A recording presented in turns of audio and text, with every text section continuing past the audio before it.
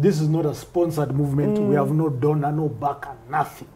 It is just ordinary Kenyans. I like somebody who said earlier that where the other industries represented, sports, etc. We have actually, and local country is not just about entertainment or hotel or tourism. It's the entire country, really. Right.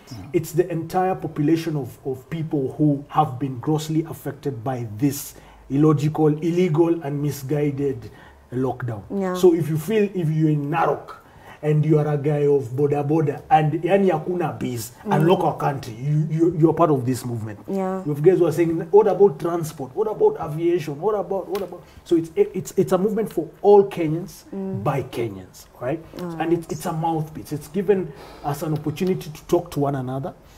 Of course, social media being a very great expression platform where you can tweet somebody in another country, in another county, in another city, and it's a conversation. So we're learning from each other.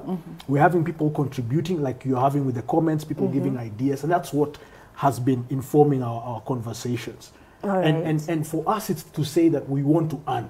We know that Kenya has no welfare, apart from the welfare for the old people over 70, where they're given 2,000 shillings a month, and the one for persons with disability, where they're given 2,000 shillings a month. Apart from that, there is no other welfare. These are the states where lockdowns have been happening. Food has even been delivered to houses. Chakula, mamboga, manyanya, kitungu, nini. It's brought. In China, even in Wuhan, they were giving food through robots. Did you see that? Yeah. You understand? Yes. So like the government locks down but takes care and protects its citizens. Yeah. In Kenya, the government locks down, eats the KEMSA money, eats the vaccines,